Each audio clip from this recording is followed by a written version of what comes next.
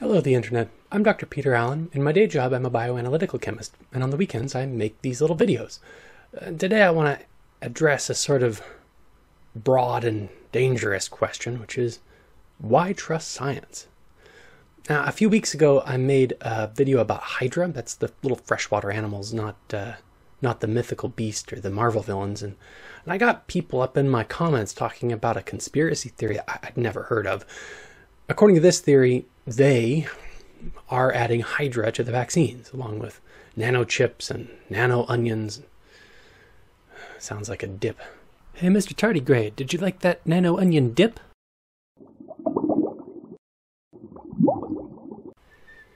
Anyway, this is really pretty silly. HYDRA are cool, but they're just little animals. I mean, they're neat little animals. They don't age, but they're not really terribly robust. They won't fit it through a syringe needle, and if you tried to push them through, they'd just shred. And they live in cool, fresh water, and in other environments they do die. They certainly don't live well in hot, salty flesh with an immune system attacking them. Like, look, here's a comparison. It would be like claiming that they are putting weasels in gasoline tankers. And I might reply, wait a minute, weasels wouldn't fit through the pump nozzle, and they wouldn't do anything but drown in the gasoline anyway. I guess they might clog your fuel line or get weasel bits in your injectors, but it's not going to do anything interesting. And who would be finding and identifying these weasels anyway? Do we trust them? It wouldn't be hard to spot. Everyone who pumps gas would be having problems. We should be seeing lots of this. And surely nobody would be able to keep weasel production and distribution a secret for long. This kind of reasoning does not help. The ensuing conversation is not fruitful. I'm not going to reason a person out of an idea they didn't reason themselves into. And even making this video might be alienating people instead of drawing them in. And the single most common trait among conspiracy theorists is loneliness. And that's just sad. So I went through a period in my life when I got really into conspiracy science fiction. I read the Illuminatus trilogy and the Schrodinger's Cat trilogy by Robert Anton Wilson. I even became Pope of the Church of Subgenius. Look, here's my official Pope card right here. It was a lonely time in my life, and these books really resonated. These days, I think there are marketing funnels just waiting for people who are in that state of mind, the way antlions wait for ants.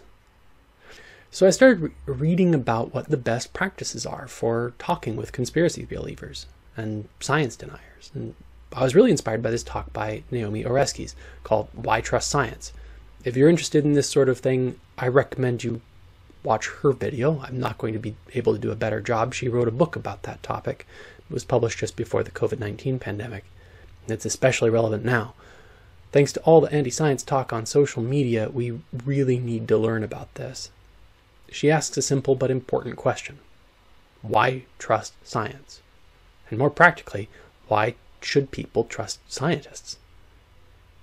Like, scientist and bomber are the only two careers that have the common antecedent mad. And as a scientist on YouTube, the subtext of why should you trust scientists is why should you trust me? And that's uncomfortable. It seems like I'm saying, trust me, which inspires rather the opposite. But it's not important for somebody who hears me talk about science to trust me specifically. It's more important to trust the scientific enterprise in general. Now, Dr. Oreskes ultimately concludes that we should trust scientific institutions and, by extension, the people who speak for those institutions. That might be called a heuristic. What's a heuristic? For some science and math problems, a heuristic is a technique to tell if a solution is good or not.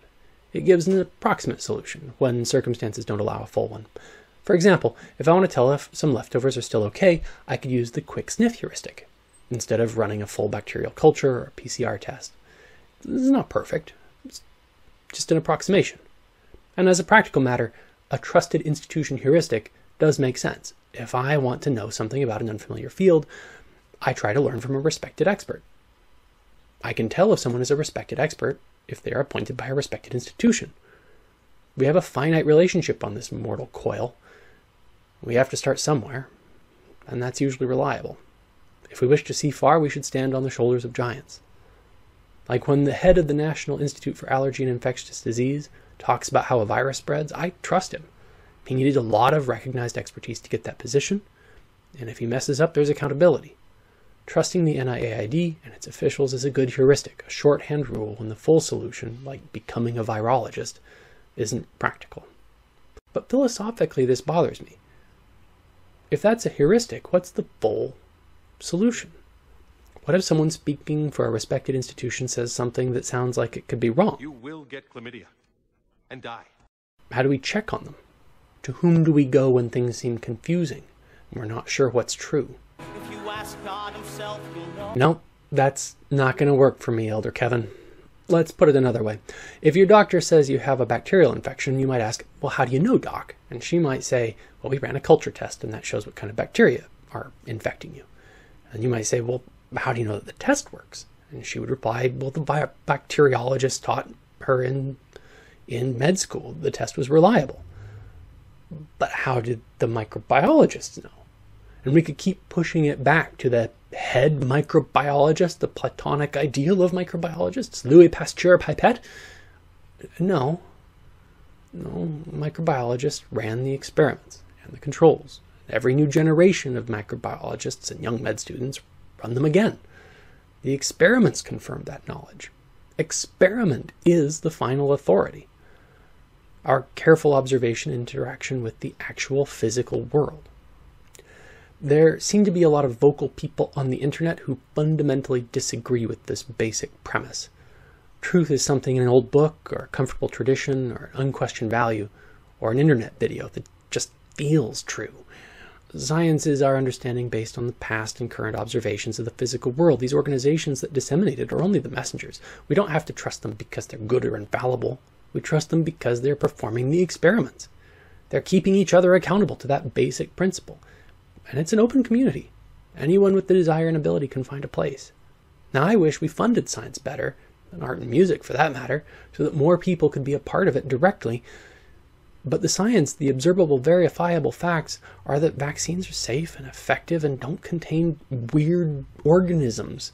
That's backed up by experiments, clinical trials, safety checks, and quality control, and ongoing observations. So why trust science? Because it's always accountable to reality. Now, the moral truth, the should, is that if we care about our fellow humans and are physically able, we should get vaccinated. Science can't resolve the basic political question. Do we care about our fellow humans or not? Do you think I ended this on a good note? I think so. I mean, you're putting out a positive message. You're not saying, get vaccinated, you assholes. If you were doing that, that would be different. If you were really pushing it or selling it or sounding preachy, then that would be a problem. But you're not. It's just a bit of advice and poses a question, a pertinent question. Do you care about other people? Do you know what you're doing? Yeah, and I don't know that this was a vaccine video. No, it totally wasn't. That was just an end bit. Yeah, you think that's okay? I think that's fine. So, yeah, alright, I'm gonna leave it then. Let me say my little bit. Thanks for watching, and if you like that kind of thing, tune back in. This has been Peter Allen for the Allen Lab.